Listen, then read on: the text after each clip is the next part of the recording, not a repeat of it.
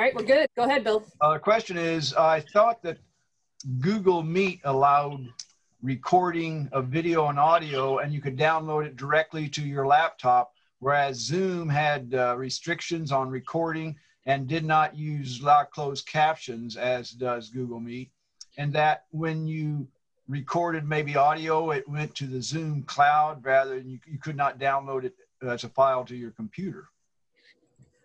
Great questions, and we can definitely start there. I am sharing my screen right now. This is a document some of you may have seen before. This is a document that kind of compares Zoom and Meet that I created.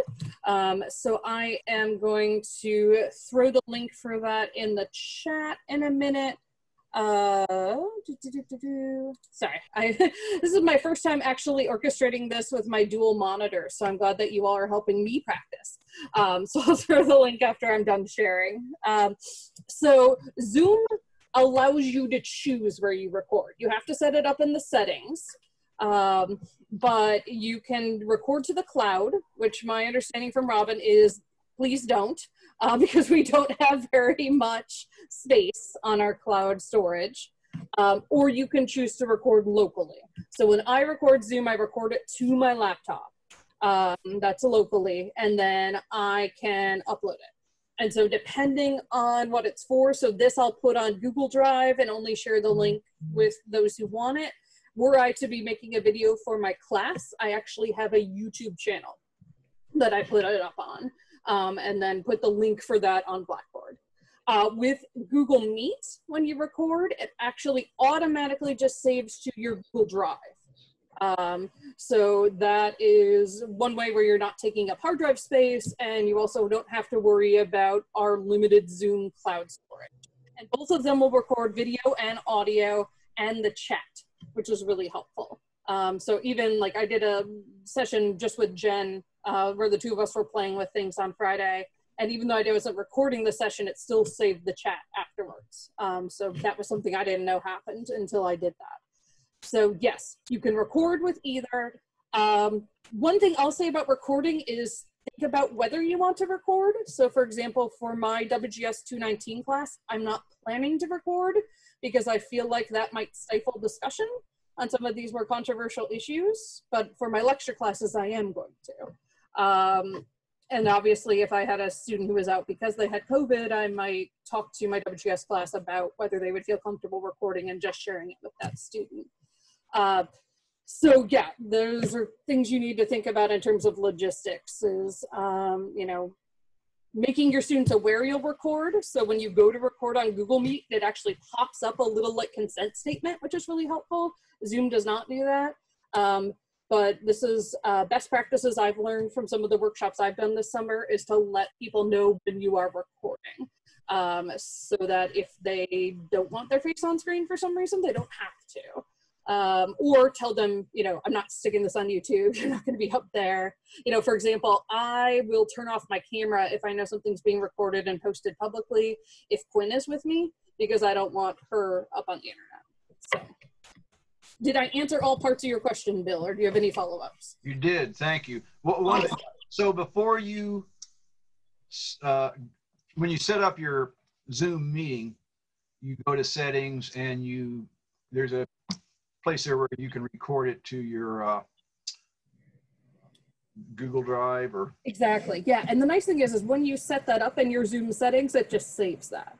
So you don't Automatic. have every meeting. Once you tell Google Meet or tell Zoom, this is where I want to save it, it'll just save it there every time, unless you tell it something different. Okay. I have a question too.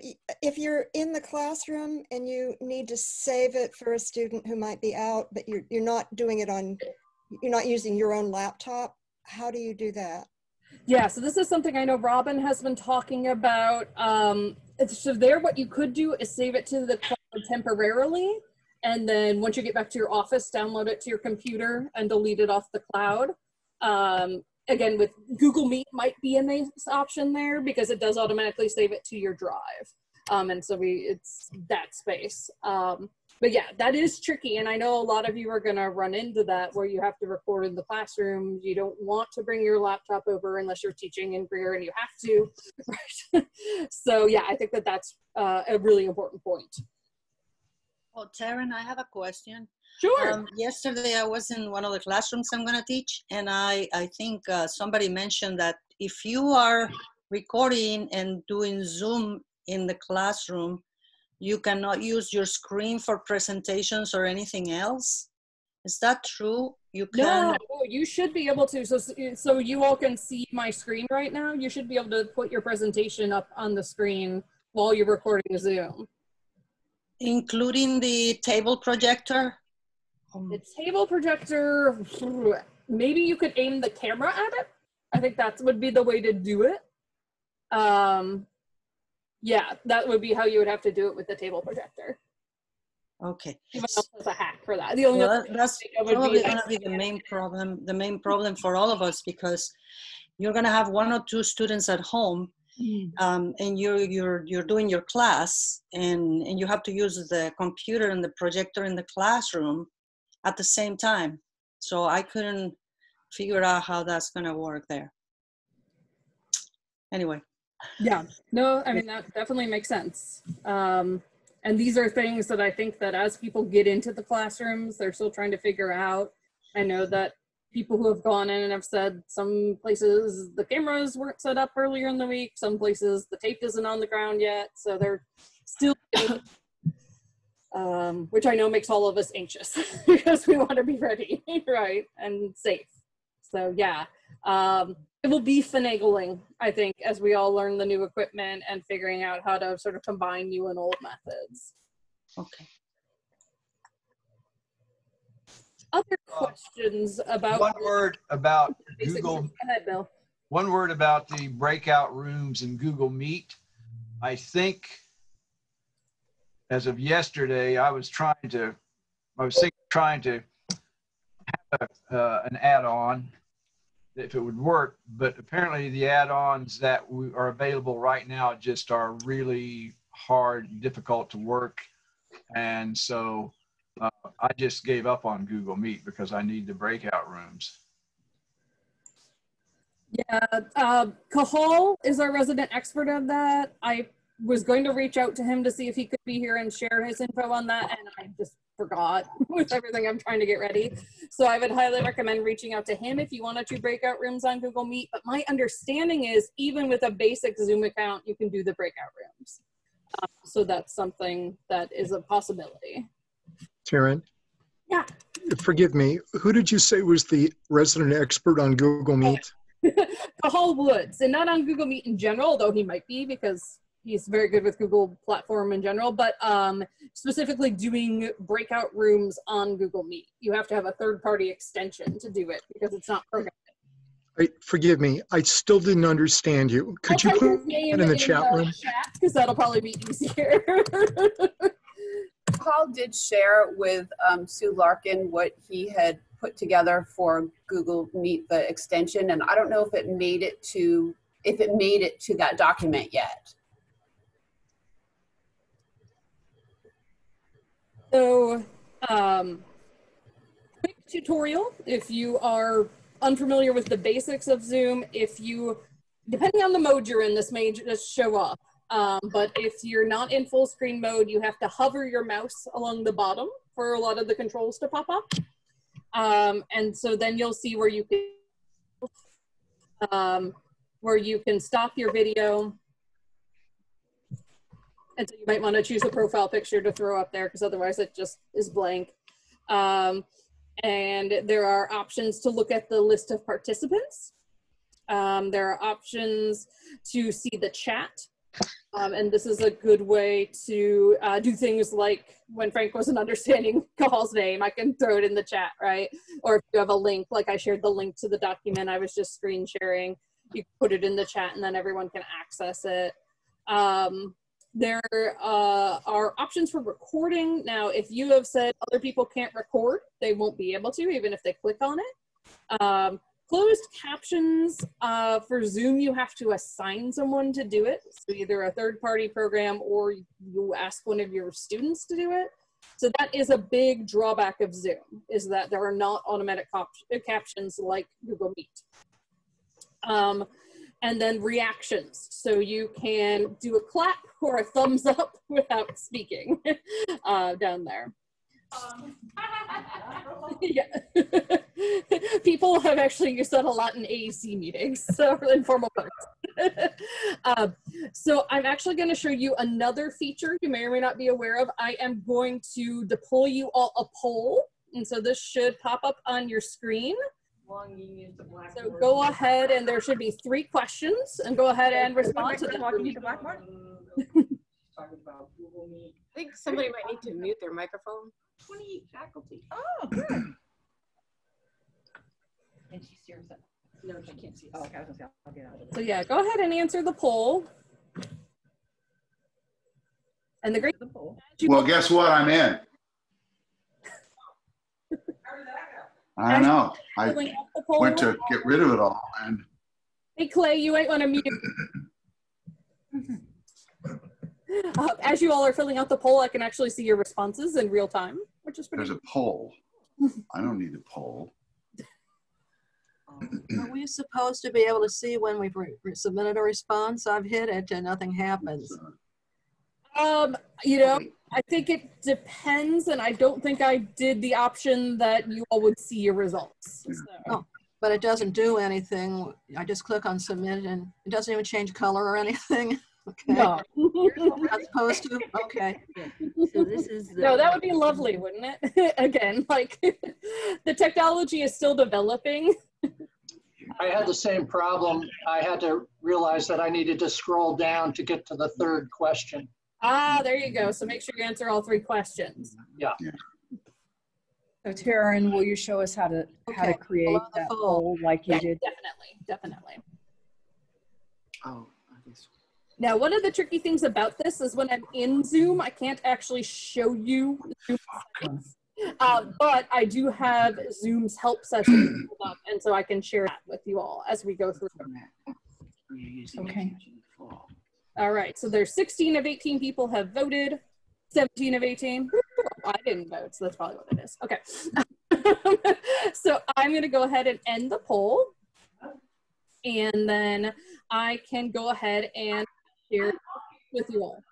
So now you can see the poll results. So some people have never used Zoom. Some people have only done as a participant. Most people are sort of in this, I feel, pretty... Where it is. We don't know what we're doing here. And then Google Meet, about the same, but more people just as a participant. No, I'm right here. And in terms of... Okay, I see microphone. What do I do? Click on it? Kind of spread out through everything here. Yeah, yeah. So that's really nice. That could be a nice way to do a little... If students understood what you just talked about, that could be a nice way to, you know, get a quick opinion. You could make it anonymous, you know, and I was just looking at the results, so I don't know who answered what way, but you can purposely make it anonymous. So that's a nice option too. So that also gives... Taryn, I have a quick question. Sure, Kathy. Can we do the poll if we don't have the pro version of Zoom? I mean, can we do that with just the regular version? And Robin, who I see is on the call. Robin, do you know?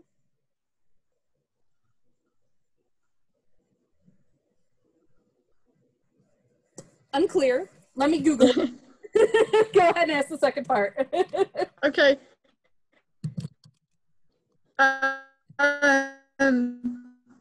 In the past, I've looked at some of the instructions about how to change the background and this and that, and I don't ever see the menus or my screens. So where would we find these abilities? And do we have to be the Zoom owner to have the ability to create a poll? So there are a couple of questions there. Can a participant create the polls? And can we change the backgrounds and do the polls and all this sorts of things if we're not on the pro version? So yes, you can change backgrounds. Polling, it looks like you can do it on any level of account. I just put a link to the Zoom help down there, and the Requirements, it looks like, are just that the host user type must be licensed, which I think even if we have a basic account, it's technically licensed through VWU.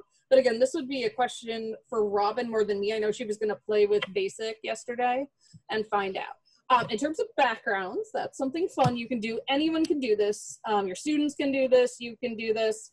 So if you go down on your little bar at the bottom, and you go next to video, right now it'll say stop video if you have your video going. There's a little arrow, and if you click that, it should give you the option to choose virtual background.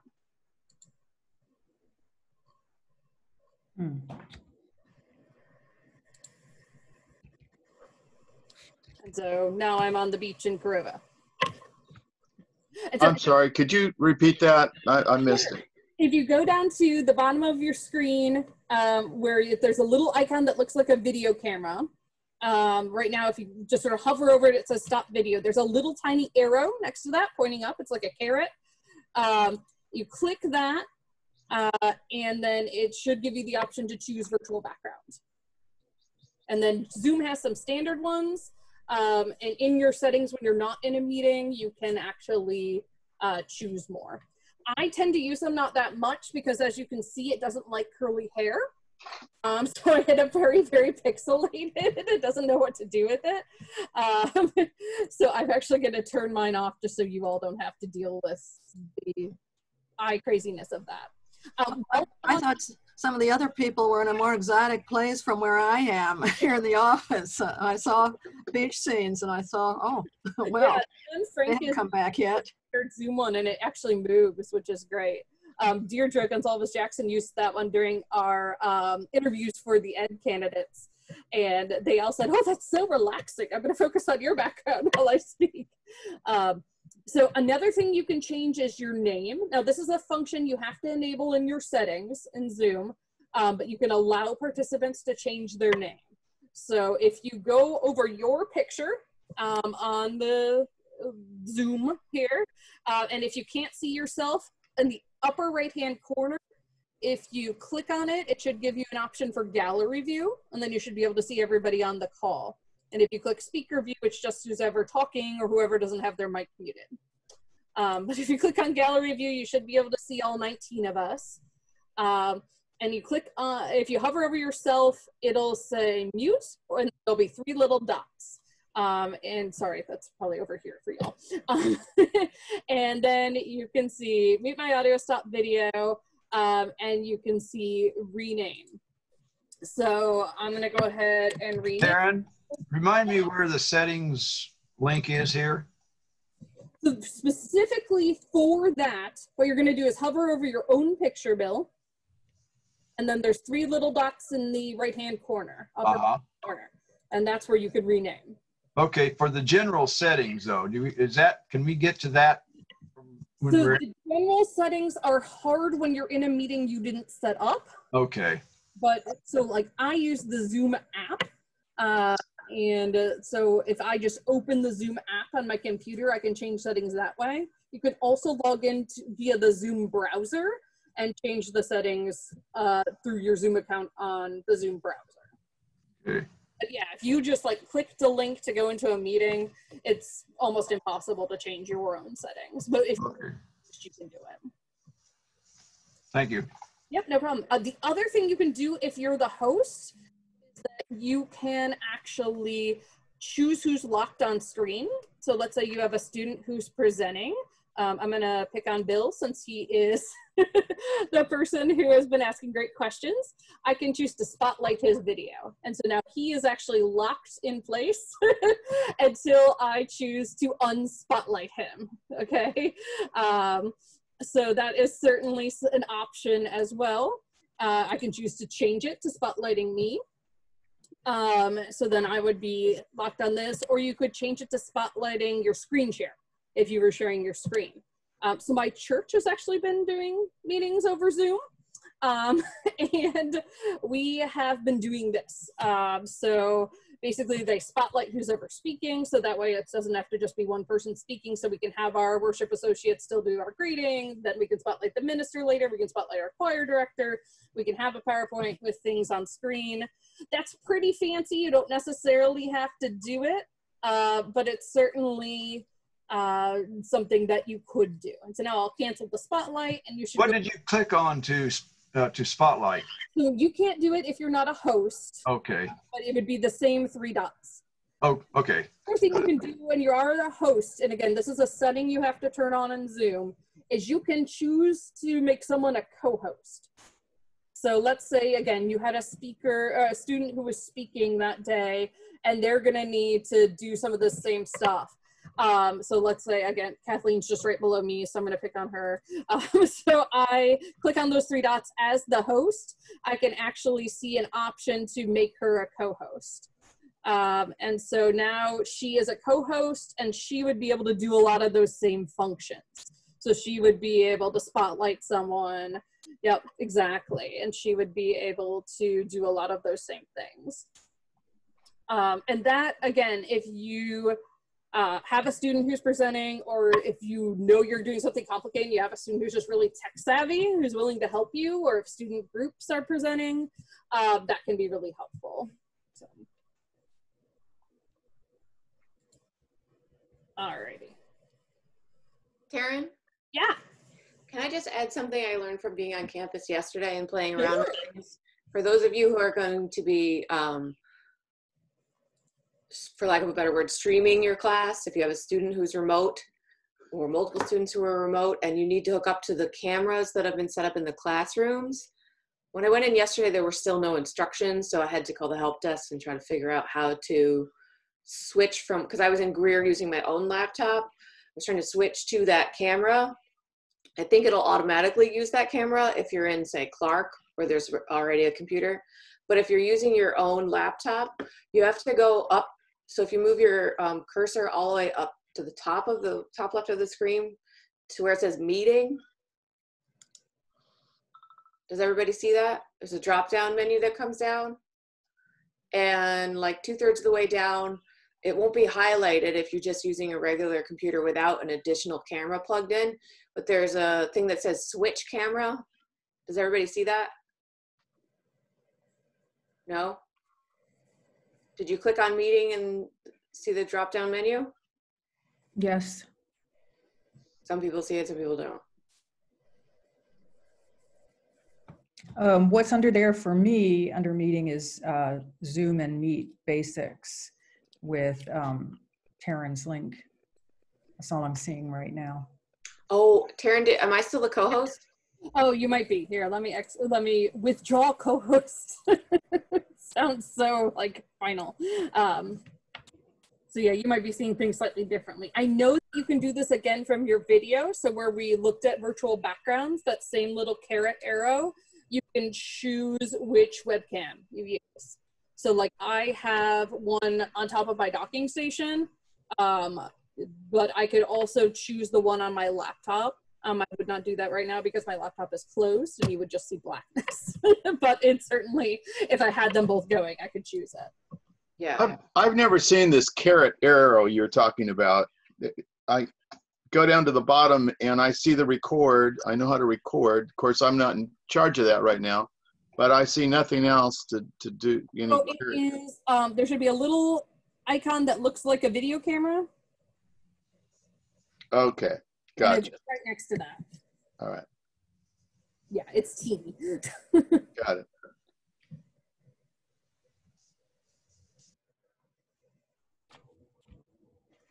Other things that you can do is you all should have a raise hand option. Do you have that available? Hopefully I set up the meeting properly. Where will we find it? I've seen it before and I don't think it's on here. Yeah, I must not have set it up right. So you can set it up in your settings so that there is a raise hand option. And then when students do that, it actually, on the list of participants, will show who has their hand up with a little blue icon. It'll also show up on their video. So I apologize that I didn't set that up so you all can't see it. But Taryn? Yeah. If you go to reactions, I'm seeing a hand icon and a thumbs up icon. Right, so that's the clapping and the thumbs up. Oh, okay. It's actually different. It's a little blue hand, so I just didn't set it up right. And this is, again, hiccups we're going to run into and stuff I'm going to have to figure out as we go. So certainly things that we can do. Other things you can do when you're the host is, you know, I don't think, I'm going to like knock wood, cross my fingers here, that we'll have any problems with Zoom bombing because they have updated their security settings. But heaven forbid someone logs in who isn't one of your students and starts doing things like drawing swastikas on your screen. This has happened to professors at other places. When you are the host now, when you're on the list of participants, you can actually click on someone and remove them and report them. So you can actually kick that person out of your Zoom meeting. Again, hopefully not something any of us will run into. The other way to try to circumvent that is to set a password for your Zoom, which it allows you to do when you set up the meeting. It'll either auto-generate one or you can choose one. What is share screen? So share screen, where you actually can share whatever you want on your computer. So I think I have it set up where any of you could do it right now. So if someone has something they want to try to share, you can go ahead and share screen. And it'll let you choose whether you want to just do a document or you want to do your whole screen. So is that the same as present in Google Meet? Exactly. Yep. Okay. Exactly. So Taryn, a question about sharing the screen. A couple of us were playing around with this the other day, and we're trying to play videos out of our PowerPoints and such. And we could see the pictures, but we had trouble getting the audio to come through the Zoom. And then we went directly to the YouTube and still had a little bit of trouble getting the audio to come through Zoom. Is that just because we need more practice, or is that sort of an issue This is a big thing, especially in Meet. In Meet, I had a really hard time just never could get it to work. Part of it is going to be your lag, right? Hey, yay, Ben. So part of it will be, you know, that we're going to have some lag, but then also some of it is you've got to like switch your audio settings to that tab. So this is tough. If anyone wants to try it now and see if they can make it work, feel free. I have yet to do it, and this is something that I should probably play around with, to be honest, in Zoom. I can never get it to work in Meet. We just showed the videos with closed captions. I don't know if this makes a difference, but I have MacBook Air, and I was doing it yesterday with a friend, and the video and the audio was perfect. Right. Oh, it was like the computer knew what to do. Yeah, I guess I'm just curious, like, with video clips, or if we want to take time and have everybody watch, you know, a 15-minute TED Talk together or something, what's the best way to do that? If this audio thing is a problem. I mean, it may be something where you want to have them watch it outside of class as part of like the assigned readings essentially for that day. Or it may be something that you can show and just know that for some students there will be a lag or it's not great. Well, I guess, yeah, I mean, but there are some things, you know, little short things that you want to talk about, then you want to watch it, then you want to talk about it. So, you know, always doing it outside of class is not optimal. I'm just trying to find what people's workarounds are for that. That's what I like to do too, Kathy. Maybe you could have the Zoom meeting set up where you have class for 20 minutes and then it stops and you do a 10-minute break and you tell the students go watch this video, and then you have another Zoom link that starts the class up again to talk about it. Does that sound feasible? Yeah, that's definitely an option if it's not working. So I went ahead and shared my screen. So you should actually see my YouTube channel now. I'm an influencer. Not really. I have 11 whole subscribers. One of them is my personal account. But this is just shows you, this is pretty easy to set up. So all you have to do when you go to YouTube is just log in with your VWU account. And like I said, I have one set up with my personal Gmail, but I didn't really want to associate like my old videos of dolphins with this. So I created a separate one. And so you can customize it just like sort of any other social media page. So I have a banner picture, I have my profile picture, and then here is where I have all kinds of videos that I've recorded. Some of them are for my online classes. Some of them are like videos I made to walk people through things. I have playlists for each class. So like here's my clinical psych class that I did in the fall, or did in the spring. So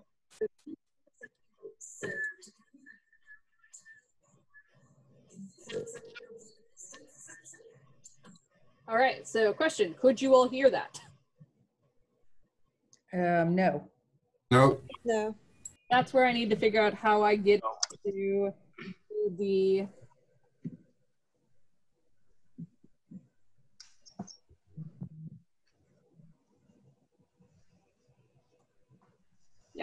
I'm going to Google it while we're chatting. But if anyone else has another question. This is a, I know. This is an embarrassing question. How my entire screen is filled up. I've been in other Zoom meetings where it seems that my entire screen maybe wasn't, but my entire screen is filled up with the Zoom page. How do I get out to my computer, back to my computer to share something, if that's the case? Where do I go? Okay, so this is a really good question. So if you are in the mode where it's just taken over your whole screen, up in the upper right-hand corner, there should be a little thing that says exit full screen. Got it, thank you. Yep. Oh, I said it was an embarrassing question. No, that's okay, because it's tricky. And if someone else starts the meetings or screen shares, it like will lock you into that. And it is annoying if you're trying to like prep something to share. See, this is critical because I knew that, but in this meeting, I'd forgotten it. So when I'm in front of a class and I forget that, it's going to be really embarrassing. Can you say that again? It's on the upper left hand where it's the upper right hand. A little box. Enter full screen. So yep, you enter full screen, and if you're in it, there'll be one that says exit full screen. And up next to that is where you can follow your view. So you can choose to be speaker view, or whoever is talking will be full screen, or you can do gallery view. So it's good for. Oh, go ahead, Ben. Sorry. Okay, so this is another dumb question that I'm sure all of you already know, but somehow I don't. It's fine. Zoom is 40 minutes, right? With the basic account, yes. But your class is 60 or 75 or whatever. So what do? Stop it and start it again? That's what a lot of people did in the spring, is they just set up 2 links and then give students a 5-minute break in between, especially if you have one of the 75-minute classes. Other option is to use Google Meet, which if the basic account, you can go as long as you need to. Are you going to show us how to use Google Meet? Yep. Okay, good. Then I know how to, I'm comfortable with, fairly comfortable. I'm learning with Zoom. The other question to add on to that, I have a kind of like a business Zoom account. Mm-hmm. And that has unlimited time. Can I use it? I would go for it. All right. That's what I need to know. Yeah. All right. Now, I guess, okay, you're going to show us Google Meets. But I thought Robin said there was a problem with using your personal account. I thought Robin pointed out that there were some problems. Might be some problems using your personal account and connectivity with students you could do. Yeah, Robin said that you will not be in the same domain. So all the students who have the Google accounts are not automatically set there. And there are other things, but you'll be outside of the domain, yes. That's what she said. So it depends on what you want to do, right? So like I have done cocktail hours with friends who are clearly not on the VWU account, right? And they've been able to get in just fine. you know, but if you want, I feel like it would work. It would just be a matter of how it links. But I've been in Google meetings off and on all summer. I attended 2 conferences, one international, one national, entirely on Zoom this summer, and had no problem getting into things that other people set up and being able to participate in everything. So then I think it should be fine to use your unlimited account. I have a weekly meeting with some people, anywhere from 8 to 12, and they're all over the country, and that I initiate, and it hasn't been a problem. So I don't know why a student wouldn't be able to get in, but there might be some other things that I don't know about that, you know, would not allow me to do that.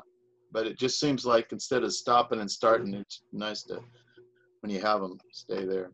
Exactly. Yeah. If anyone from Wesleyan has a Wesleyan Pro account, you again also won't have that problem. So I have one of the Pro accounts because years ago when we first got our Zoom accounts, John Aird sent me up with one. So, you know, this is a while ago because he was still working here. There were some things I needed to do professionally. And then I've actually used it a lot for online course prep. You can do it in Meet too, but I do video over PowerPoint. So basically I just set up a meeting with just me, and then I talk over my PowerPoint while I screen share and record it, like we're recording this, and then that's how I get my videos. But you can do that with Basic, especially since a lot of your videos are going to be shorter, right? So that's another option. Okay, I have figured out the sound, and so I'm going to screen share and do it correctly this time. All right, so when you screen share, and I'll show you the webpage where I found this, after I do it myself. When you go into screen share, it will give you lots of options. Like, do you want to share your whole screen? Do you want to share just, you know, something you have open, like your PowerPoint? And at the bottom of that pop-up window, there is an option that says share computer sound. And there's an option next to it that says optimize screen for video clip. So that's another thing you can do. So I'm just going to share computer sound right now. And here is that. And let's go back. So I have a PowerPoint we'll just refer to, and then we'll go over the case study. And then I will direct you to what you need to know in terms of which videos to watch. So could you hear me that time? Yes. Woo, it works. All right. Yes, but your voice is enhanced in some way. It's a little different. It's like... So, do you mind if I ask if you repeat the instructions you just gave us where you went? It was... Yes, I'm actually just going to share the link on how you do that. Okay. And it was optimized screen video? I did just the share computer sound, but yeah, if I were going to show, for example, in January term, I'm teaching psych and film. And so I'm trying to figure out if they could just stream all the movies, but were I to want to just do a movie over Zoom, I would do the optimized full screen. Okay.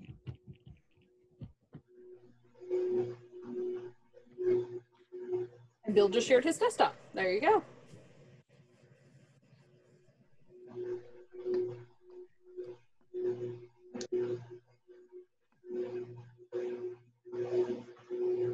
So Taryn, for folks to share their desktop, they don't need permission from the host, or can you set it up such that it will only happen? Yeah, you can set it up so they need permission. And so right now I have my account set up so anyone can share.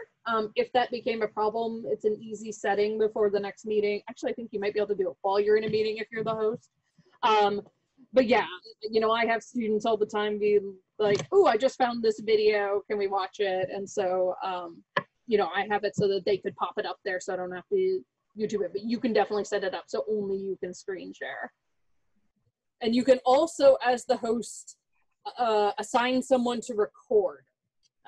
So right now I have it set up so none of you could record, but I can record.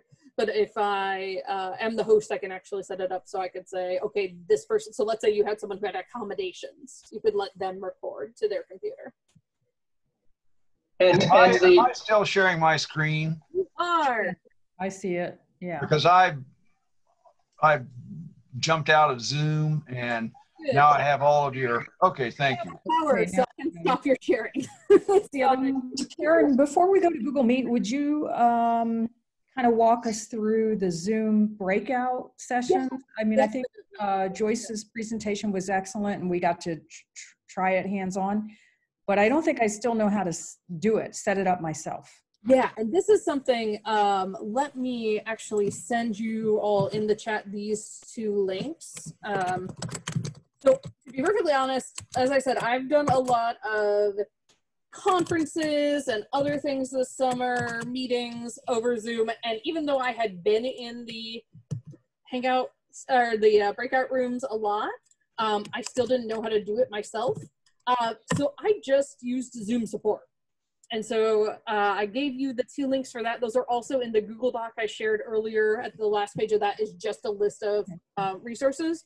And so if you go to that, it will, there are videos that can walk you through how to do everything. So that's how I've been teaching myself some of this stuff. Their YouTube channel is really, really helpful, actually, because it's not just one person doing things. They get like other employees that zoom on the videos and show you what it's like with actual people in there, which is really helpful. But I will try to walk you through how to do breakout rooms without you all being able to see it. Because again, I can't show you Zoom while I'm the host. It's really bizarre. I wish you could. Will the chat be on Google Docs? Yeah, the chat will save since I would just save automatically. Yeah, and I will definitely share it with everybody. Okay. All right, so because I'm the host and because I have this setting turned on, I have an icon at the bottom that says breakout rooms. So when you're the host, this will turn on. And actually, let me see if I can find the thing I used before that I can put in the chat for you.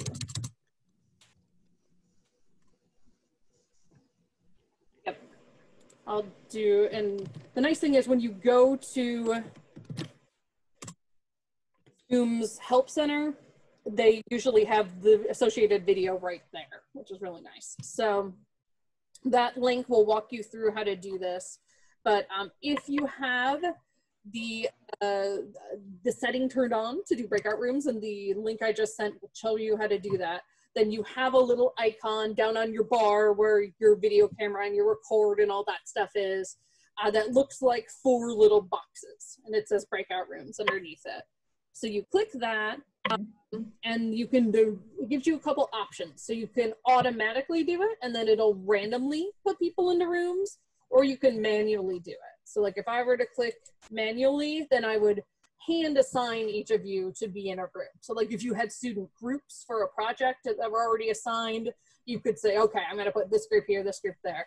And that does take a couple minutes, but what I've heard other people say is that they'll have students like answering each other's questions or chatting about something while they do it, and it works out pretty well.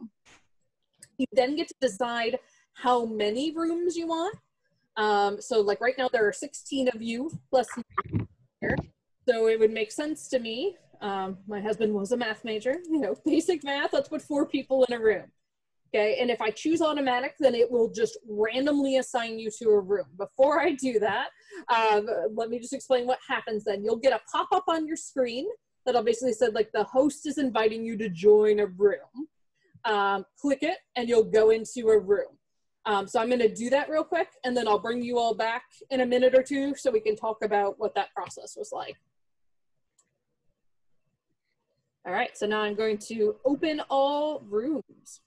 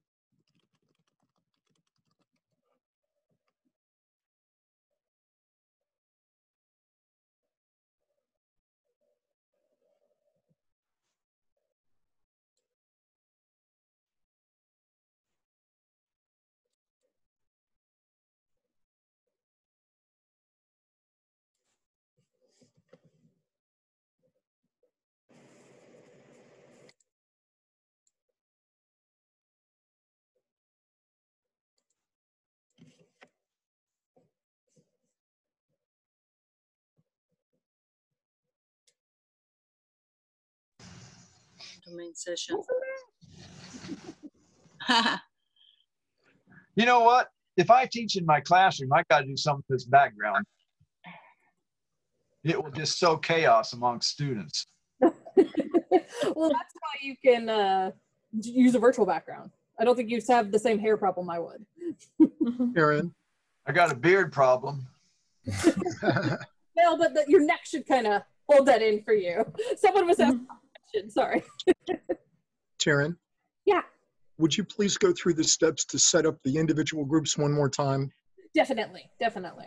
Yeah, and I actually took a screenshot while y'all were in the room so I can show you what it looks like when you're by yourself. Just sort of hanging out. All right. Taryn, Okay. yeah, Back. Good job. Taryn, we had a question in the breakout room. Are you, do we all have the ability to do things that doesn't require a host? I'm not sure she did. Yes, yes. She could have. If You can she chat with each other. You can share screen while you're in there. The only difference is whatever chat you write while you're in a group doesn't go on to the full chat. So I wouldn't see it, for example. So what if we use the whiteboard? Yeah, How does that, I think so. then when we come back in the larger group, we can share that whiteboard? Yeah, if you sort of, I think you just sort of save it as a picture to your screen. Yeah, yeah, that would be a great way actually to have students do some of this brainstorming.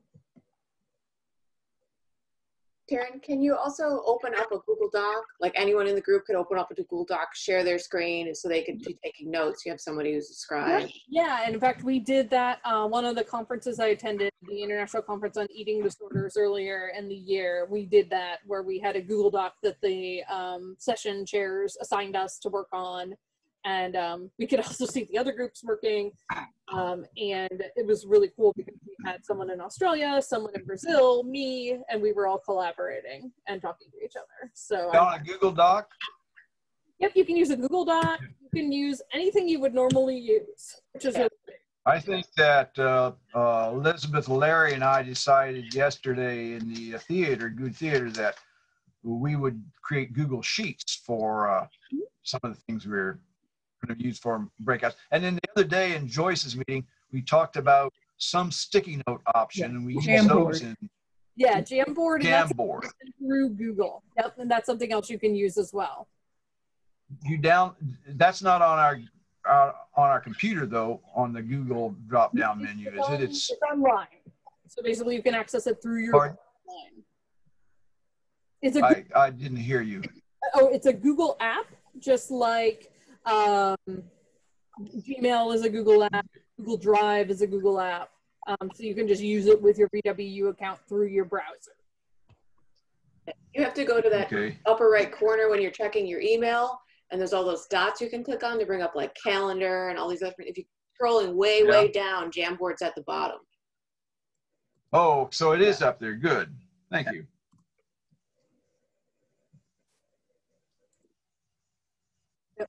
I am going to throw a link for Jamboard for you all in the chat. Whoa, that was ugly. Sorry. I should have done a URL. Well, Taryn, when you separate the students in groups, how does the recording looks like? Do you have a record of what they do separately? I haven't done it before, so we'll see. Oh, okay. After this. One of the things Joyce was able to do was she popped into each of the rooms and kind of like listened for a minute to the students. She was able to answer any questions. Yep. Yeah. And I'll share my screen right now and kind of show you that. Yeah, I'm sure you need a pro account to do that though, right? I think as long as you're doing breakout rooms, you can do it. But again, this is a question for Robin. Again, I've had my pro account for like probably 6 or 8 years now, so it's a long time. I'm sorry. Or at least you probably have to be the host to pop around the room. Be the host to do that. Students can't do that. Yeah. From group to group. The host has that power. Okay, so this actually shows you what I saw while you guys were in breakout rooms. It was just me hanging out in the main room by myself. But you can see right here where it says join. So I would have been able to join any of your groups. I chose not to do it since we were just doing a short one. Okay. Hopefully you saw my little messages pop up at the top. That's where I broadcast a message to all, and you can just type whatever you want in there. And then were I to click on someone, I can't right now because this is just a screenshot, but it actually gives me the option to move them. So for example, I mentioned how my church is on Zoom, but we've actually been doing a coffee hour on Zoom as well, using the breakout rooms. And if there's a breakout room where everyone's left but 1 or 2 people, the host will just move us and collapse the rooms essentially so that we can keep chatting with folks.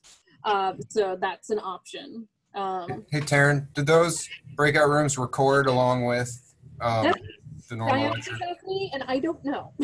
So I will find out when I process this video. I don't actually know.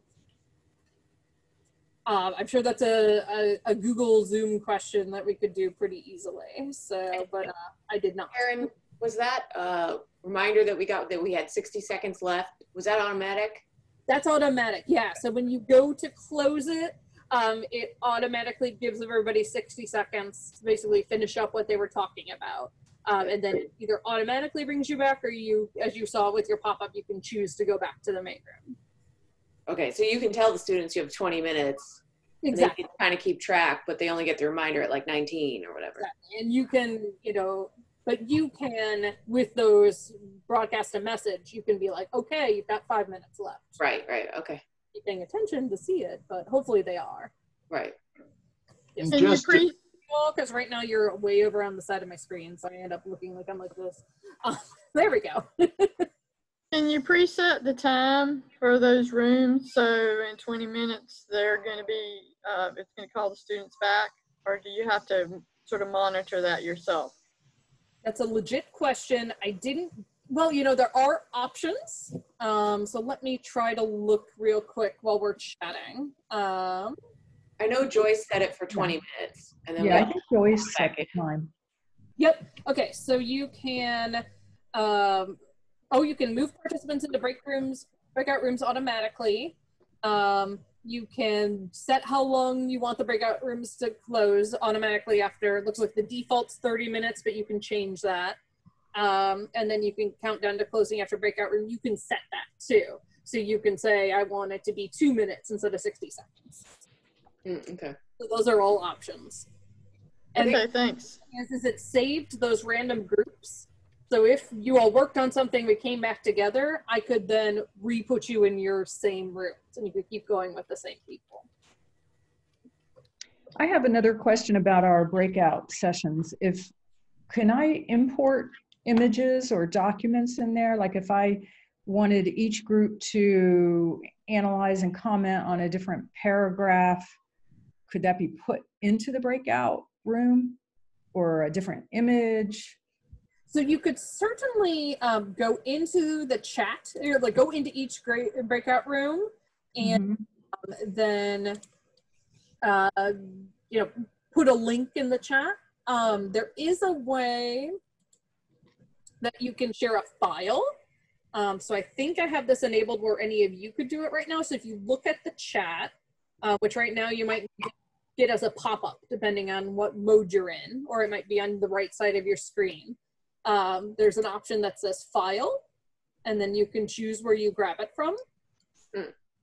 And so let me get something that's not going to violate FERPA. You all can have my intro syllabus. There you go. So yeah, that's another way you could do it, is then you could just pop into each breakout room and send them a different document. Okay. So that's another setting you need to enable in Zoom settings. You could probably also like pre-prepare a Google Doc that just says like group 1 image, group 2 image, and just share the whole thing. Oh, good idea. Good idea. Thank you. These are both good. Yeah, and you can also, I've just been sending you all the links to Google Docs, but you can also specifically pick a Google Doc to share like you do in your email too when you go there. And if you have Dropbox, it gives you that as an option as well. And that Jamboard is a free app that we can download through Google Mail. We don't have to pay for Jamboard, correct? No, we can do it through so let me open my VWU email real quick for you all. Because Kelly was asking that. Yeah, I'm pretty sure if you just click on these dots, Jamboard should be somewhere over here. Just scroll, yeah. So then you would do that. And here's the one we did during Joyce's thing. Do you have to link that to the Zoom in any way, or is Zoom, is it smart enough to link itself all together? Just figure stuff out. So like if I wanted to share, you know, Joyce's document with you all, I would just put it in the chat. The chat becomes a really nice place to share things.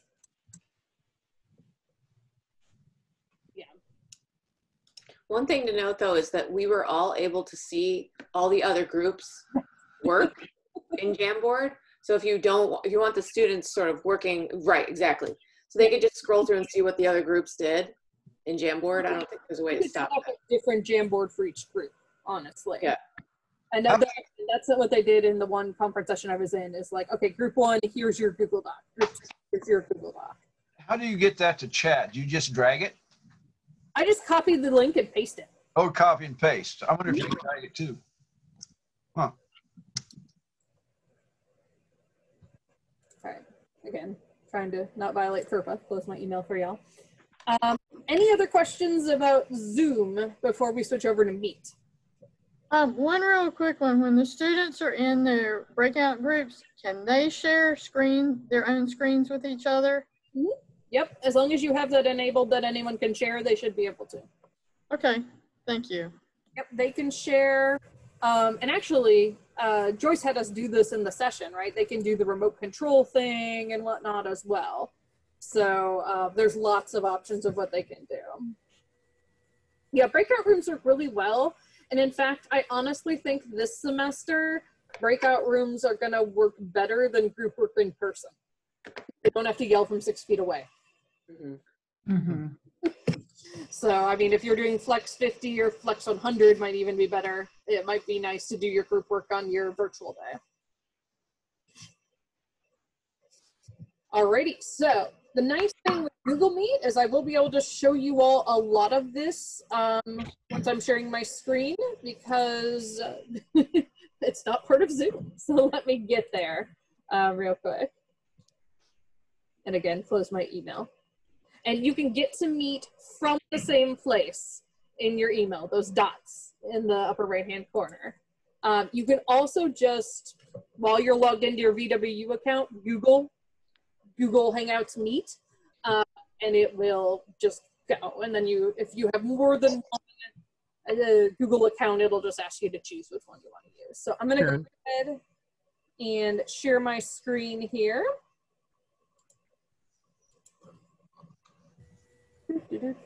Sorry, I was also reading the chat simultaneously. That's the other thing that happens when you are the host of this, is you have to sort of cognitively be aware of a lot of things. And especially now that I'm not just on my little laptop screen and I'm using 2 monitors, I'm like, oh, wait, I need to look here. So it'll keep us on our toes. All right. So here is what the initial window looks like for Google Meet. You can join or start a meeting. And so then you could, you know, start a meeting, you could schedule a meeting. So this is how I typically do it. So you can essentially just do it through your calendar. And actually once you're set up with your Zoom account, you can set up your Google Calendar so that it will do this as well. So again, let me go to my calendar, and you can see here's everything, all the fun stuff we all have coming up. So let's say I wanted to make a meeting for later today, okay? So I can tell it to add Google Meet conferencing when I go to set that meeting up, and it will just, so let's say I say sample meeting, okay? And I want it to be from 2 to 3, add Google Meet conferencing, it will just give me a link right away. And I don't have Taryn, where did you get this window from that you're using to schedule a meeting? I'm just in my Google Calendar. Okay, but I understand the calendar, but where did this window come from? So all I did is click on wherever I want to schedule, whatever time I want to schedule.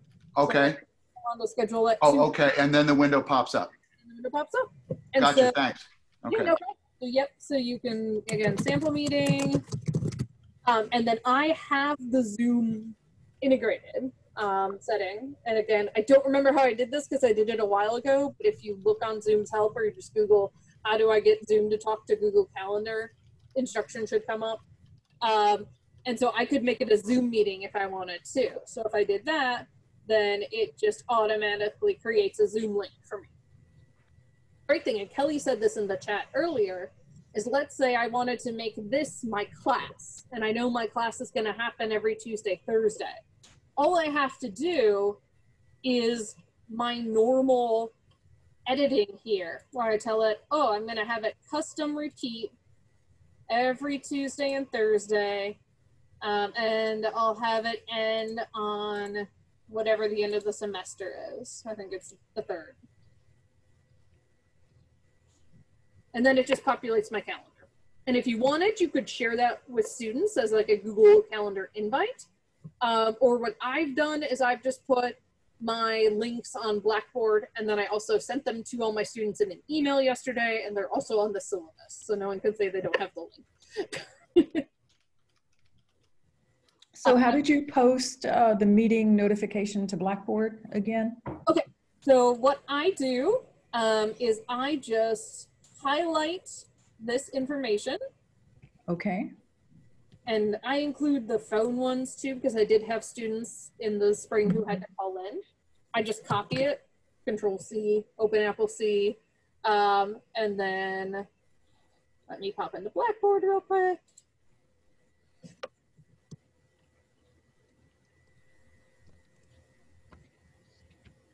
And let's say I wanted to put it in this class as an announcement. You could do it as an announcement. You could, you know, choose it over here, just create an announcement, and then Control V. And paste it in. Okay, fantastic. Yep, and here you can see how I have it posted for them. So they have it. Mm-hmm. Okay, thank you. Ethics and professional issues one, please. All right. I'm going to delete this one because I don't actually need it. I'll be confused as to why I have something at 2 every Tuesday and Thursday. But that's really helpful with Meet. Meet has a lot of the same functionalities as Zoom. Again, the breakout rooms, as Bill was saying, are clunky with the third-party app. But the really nice thing about Meet is pretty much everything is the same. I don't know if it will let me start a meeting while I'm using the camera, so I'm going to give it a whirl. It looks like yes. So it's not going to have me use my camera, but that's okay because you all can see me over there. And so here's the cool thing. Let's say you're chatting with some colleagues, you know, or you're texting with someone and you're like, man, I'd really like if we could all just talk right now. You can just do this, start a meeting, and then it gives you the link, and you can just send this, you know, email it to people, and they can just join you. So I had a student yesterday. All of my students, I'm actually requiring to set up a Zoom or Hangouts meeting with me within the first couple weeks of the semester so they know how to come to office hours. And I had a student yesterday who I blanked and missed the meeting, and she emailed me and was like, where are you? And I was like, I'm really sorry. Here's the link. I'm on right now. And she was able to jump right on.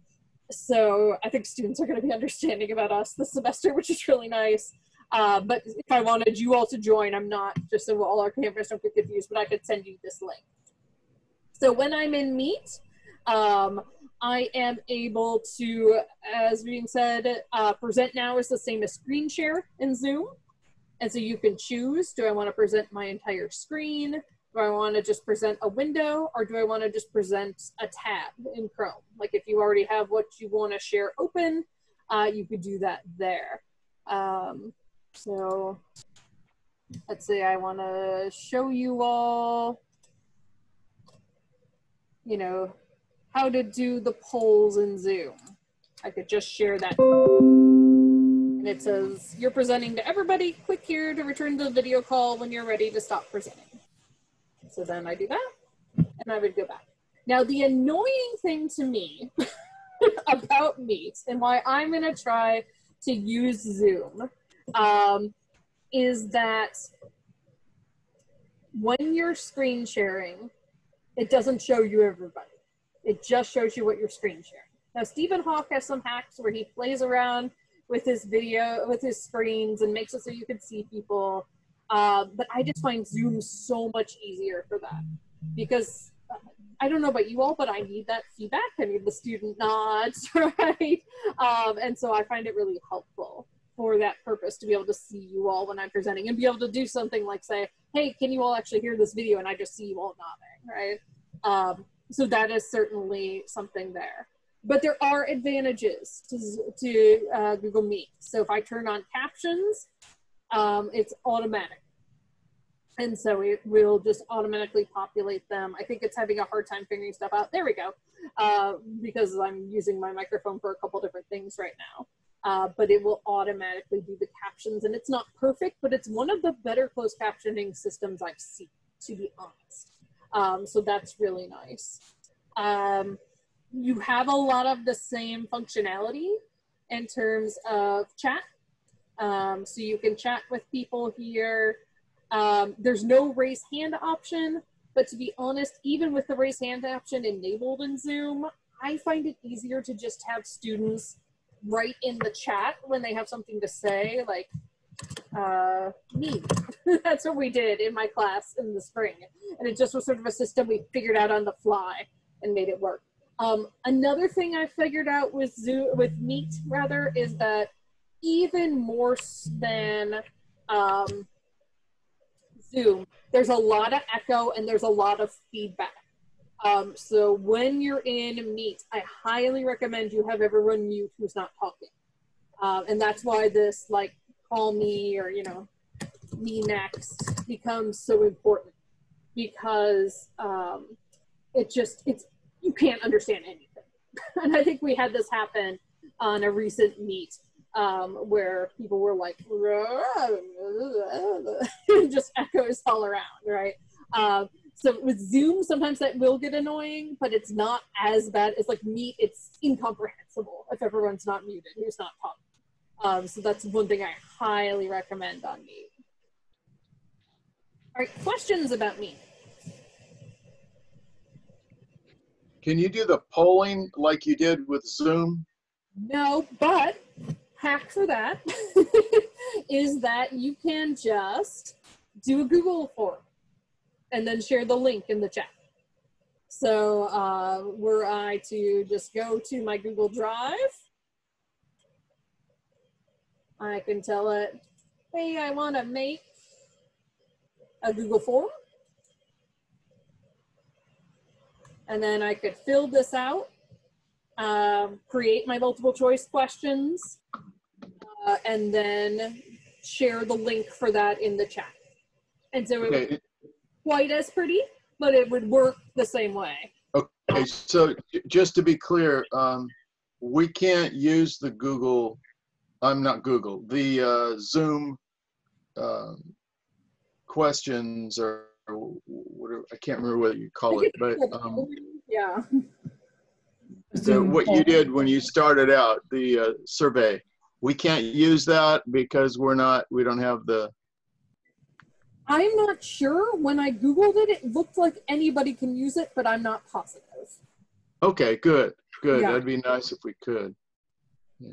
And then let me just show you real quick, again, sort of how this would look. So if you had done a Google form, this is an old one we did to see who needed to take our capstone research project when.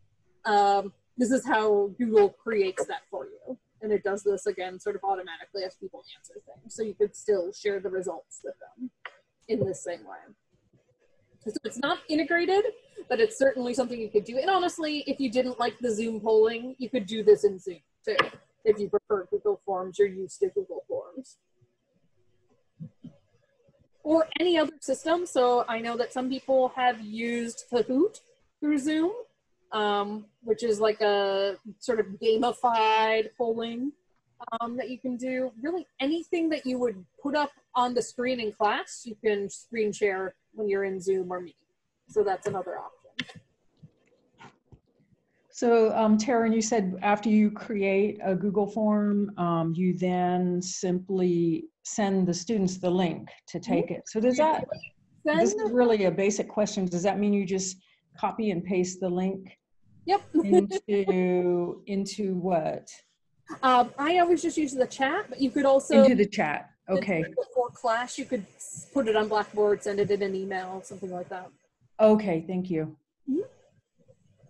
Karen, I have a question that I've been thinking a lot about. When you have to multitask in the classroom teaching, I've never done it. And can you have one laptop and the school computer and then log in at the same time in both computers in the same link with the same account so that you can have the laptop working only for Zoom and you can do all your teaching and all the stuff that you do in the computer? Is that possible? You could be able to do that. You just want to really make sure you mute one of them. Otherwise, you're going to get some crazy feedback. What do you mute? Yeah, so just if you look at your Zoom bar down at the bottom, the little microphone, you would want that muted on one of the two. Yeah, but why? Because there's a lot of interference. Because if you have two that are doing the exact same thing right next to each other, it just creates like a really. Actually, we had this problem earlier in the summer where my husband did a reading for church, and he was even in the other room. But I was watching it on my computer, and so I actually had to mute my computer because we were getting feedback even from the other room where he was echoing. So. Oh, but you were not linked through the same account, were you? I don't know if you can do the same account. You might need to log into one with like a personal account, but as long as you have the link, it should be okay. Basically what you would do is you would choose one to be the host, and then one you would just go into the link as if you were a student. Okay. Yeah, because even when you're teaching at home through, at least I did Google, and you click here to show a document, you click there to show the website, and then I click them away. I mean, when you're doing so many things, you do things you didn't want to do, and it's very difficult in one computer to do all this clicking. And that was one of the problems teaching and showing things. Yeah, definitely. As you're doing right now, yes. I agree. Again, this is my first time trying to share things on different screens, and so that's been fun. Yeah, it's exciting. So thank you all for helping me practice too. The other things that you can do on Meet that are similar to Zoom is you can record the meeting. Like we talked about at the beginning, it'll save automatically to your Google Drive. So that's pretty easy. And then you can share that pretty easily with students or other folks. You can change the layout. It's not going to look different because I'm the only one in this meeting, but you can like change, just like with Zoom, how you see the other people on the screen. Another thing Google Meet versus Zoom is that I believe Google Meet will max out at either 12 or 16 people on the screen, whereas Zoom will do a lot more. So if you have a larger class, again, like Zoom might be a better option if you want to be able to see them all at once. I can just turn off the captions here if I want. And there are various settings here as well in terms of what video and audio equipment you're telling it to use. Yeah. Also, I wonder if there's a difference when you invite them, because when you put the link in Blackboard, they all join in. But when you put the list in your calendar, when you list every single one, it appears in their calendar as an invitation, doesn't it? Yes, yes. So it appears as a reminder for them. Right. So like I did for this meeting, right? I sent you all an email, but then I also did an invite. And that was easier for me because I just had to send it to faculty, right? But certainly it's something that you could, and the nice thing again, if you set it up recurring, you only have to send it to them once. You only have to find all their emails once. That, again, might be a nice option. Okay. Mine set up recurring in my calendar just so I remember. Okay. With these two choices, is there one that the majority of faculty are gravitating towards, or more faculty using Zoom than Google? You know, I don't actually know, because we've had such a small sample of, you know, pretty much similar people signing on to all of these that I don't know what the wider faculty is doing at all, to be honest. I know a lot of people chose Meet because of not the 40-minute thing, but then I know other people just started another Zoom in spring. So I don't actually, that would be an interesting poll. And do we know if students have a particular preference, or if they tend to use one or the other? No, I don't know. Actually, I'm sure someone's doing that research out there somewhere, but I don't actually know. And whatever happened to Skype? Did somebody else buy out Skype, and is it rolled into? Skype?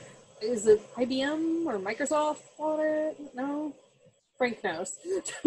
But don't you have to pay for Skype? I mean, I used to have Skype and use it a lot, but you have to have an account, and and it's not free. And I think for Skype, it's harder to do the screen sharing and things like that too. So yeah, I know there's also one called Microsoft Teams. I've never used it, but again, similar functionality. So I'm up screen sharing just so you all can stop just staring at my bubble moving. I'm planning to, depending on what I'm doing a certain day in a class, to use Meet on some days and use Zoom on others for other class periods. Does anybody see a problem with that? I mean, I think as long as I communicate to the students, you know, this week it's on Zoom. What would be your reasoning for doing that? Depending on what I want to do in class, like for especially the breakout sessions, which seem right now to only be possible in Zoom. Although Cathal is working on an instruction sheet. I think that's what I heard last week, for us to be able to do breakout sessions in Meet. I have heard that Google is working on that now and may have a functional breakout option by the end of September. That's just a rumor. Okay. Yeah, Google is constantly updating Meet because they really want to compete with Zoom. So they already have fixed some of the things that I know I had issues with in the spring. But Meet doesn't have, the video isn't as good on Meet as it is on Zoom, right? That it I don't think so. I mean, it certainly is enough so you can see people, but it's more pixelated than Zoom is. Like I see all of you pretty clearly right now, and on Meet it's not quite as clear. So if you're a very visual person, I would consider Zoom for that reason. If you're gonna care less, Meet will work. And again, if you have a student with hearing impairment, Meet is the way to go because of those automatic closed captioning. We don't have a partnership with any kind of closed captioning service for Zoom right now. And as you all know, there's not really money lying around to do that. So my guess is that last spring our students got to be pretty good at doing both. If they were here, they did some of each probably. And if they were still in high school, they probably did quite a bit of Zooming and Google Meeting. And they have their own organizations and teams that have been using these platforms. So I have a feeling they're a lot better at it than I am right now. probably, yeah. I mean, my students definitely helped me with some things as we went through.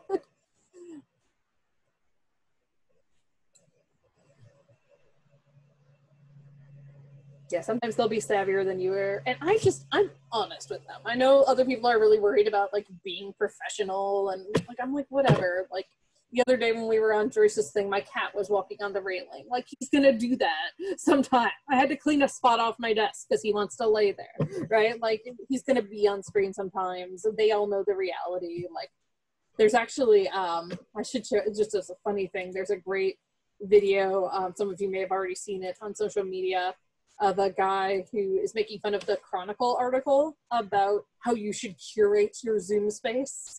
And he's like, oh, we should make it look like a faculty office. So we need to have like half a ream of paper and some books lying around and the box from your iPad that you'll keep for the duration of the life of the equipment.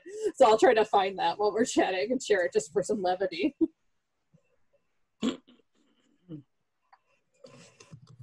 Other questions anyone has? Anyone just want to like scream into the void? Can I just try to share a PowerPoint from my Blackboard? Sure. Okay, so I go to I'm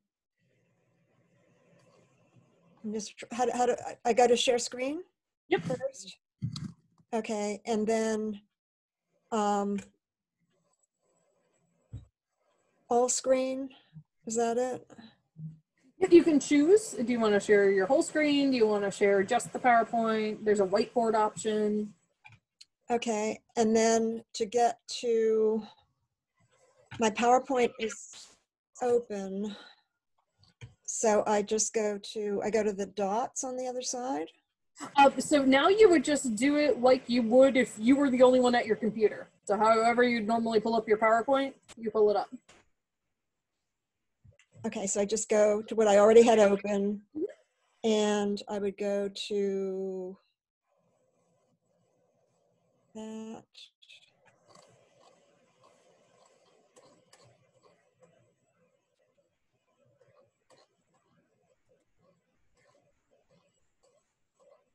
Is it coming up?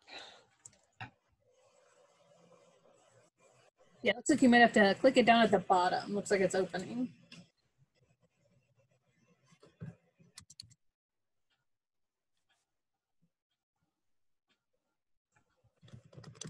Is it opening? Okay. There you go. Okay, so that worked. Yeah, that okay.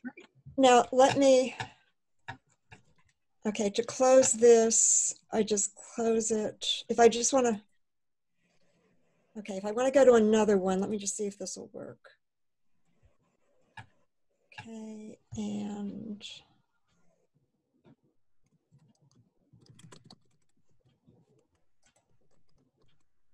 You're just calling me, right? Okay. I'm talking with Stella Ting Toomey, California State University at Fullerton.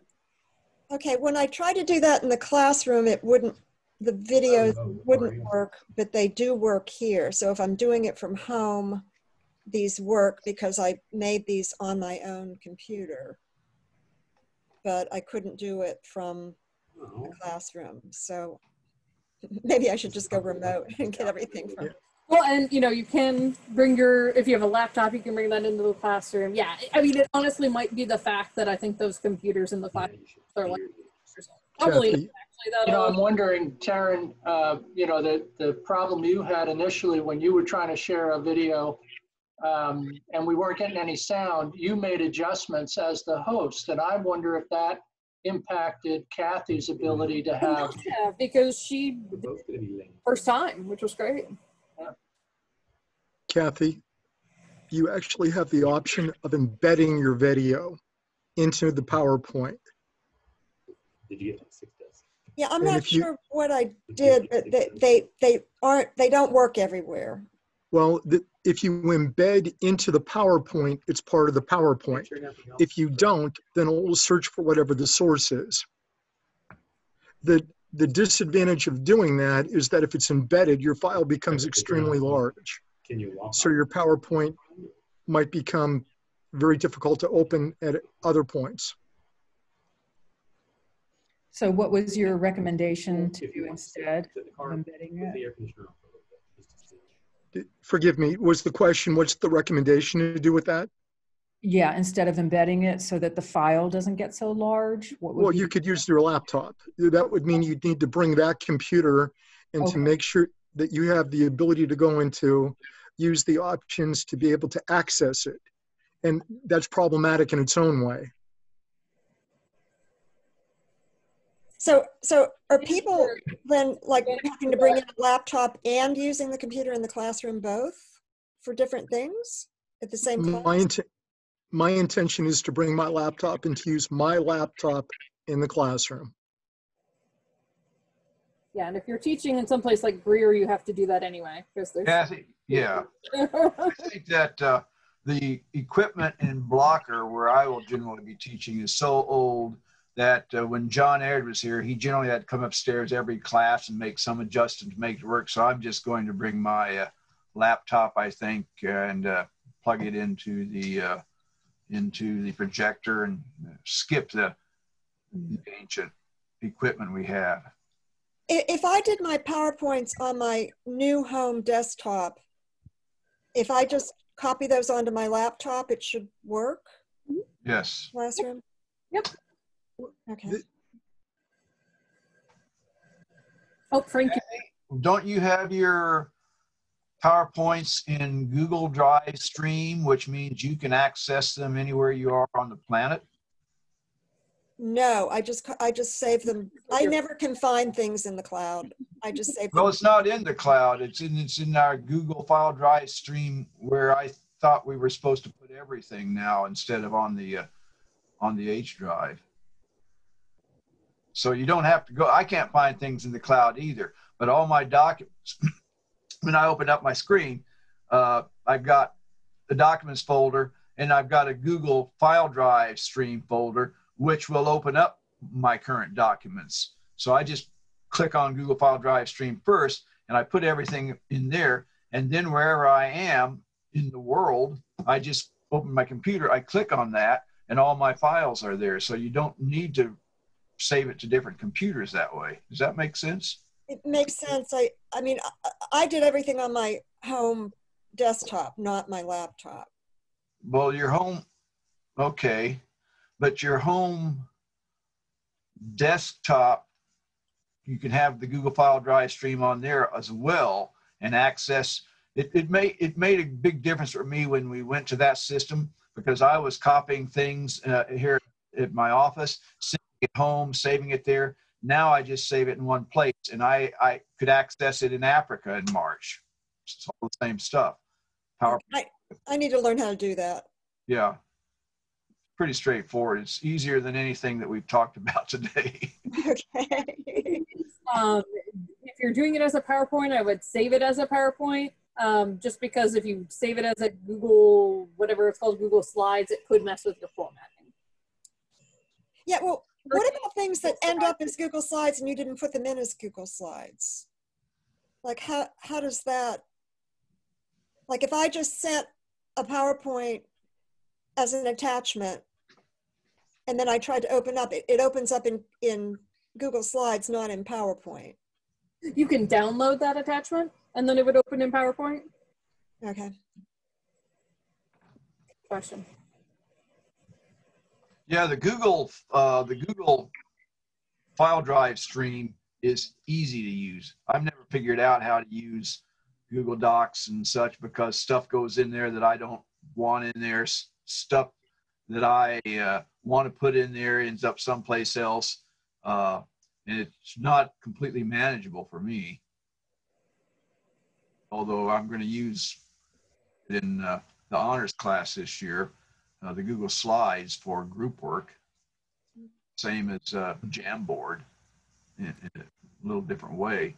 Robin said that some students can't access PowerPoint from home. Yes, so you have to have a license for PowerPoint or for anything in the Microsoft suite.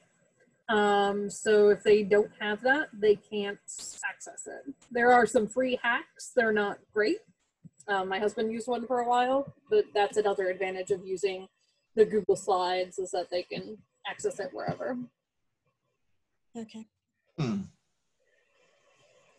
So as we're seeing, students are going to have a lot of the same type of questions we do. So one thing to anticipate this semester, and those of you who taught in spring are familiar with it, is like you'll just spend a lot more time troubleshooting than you might in a normal class, right? And so I made little like instruction videos for things. You know, I made videos walking them through assignments I normally wouldn't make, but just to try to make things as easy as possible for them, because it is trickier, right? Taryn, you said you were in international conferences. I have 2 international students, and I had 1 international student from Morocco. I don't think he had connectivity. And I have now 1 student from China, and I got an email that China doesn't like Google. And I don't know if you have any experience with Zoom in China or a country that doesn't like Google. Yeah, I mean, again, I was chatting with people in Brazil and it was fine. I don't think there was anyone from China on. There was someone from Mexico. There were people from Europe and Australia, but I don't think, at least I wasn't on with anyone from China. So I don't know. That might be worth a Google. Okay. And just be like, does Zoom work in China? Or Diana, you might ask John Wang that question. You might ask John. John who? Wang in our computer science department. Wang. Yeah, because yeah, this email sounds like this student has a virtual private network. However, we're not sure how reliable it will be. So I think we're gonna have problems with some international students. Yeah, I have a student who's in Australia, so she's not gonna be able to attend class live. No. No, I had one from Japan too, and it was in the middle of the night when we had the class, so she very seldom made it last time. Yeah, so again, we all have to have workarounds and hacks and change our attendance policies and record things I not normally record, but just to try to accommodate. And again, like, I don't know if anyone was on this Q&A, I think it might have been the one in June, but Maynard just said, oh yeah, we anticipate that at any time 10% of your students will be out because they have COVID. Yeah. Oh, I think what we can do is have them record. For instance, I do a lot of presentations. Have them record their presentations and send them to you, and you can show them in class and send the recording that you get from the class later. So it's not going to be synchronous with them, but it can be. Another thing I did in spring for students that the tech was a problem for them is when they were supposed to lead class discussion, I just had them do it on Blackboard discussion boards instead. We got a conversation going there, and then that day we just didn't have class because they were doing the work offline. So yeah. The hacks. Are you doing 50 flex, or are you doing remote?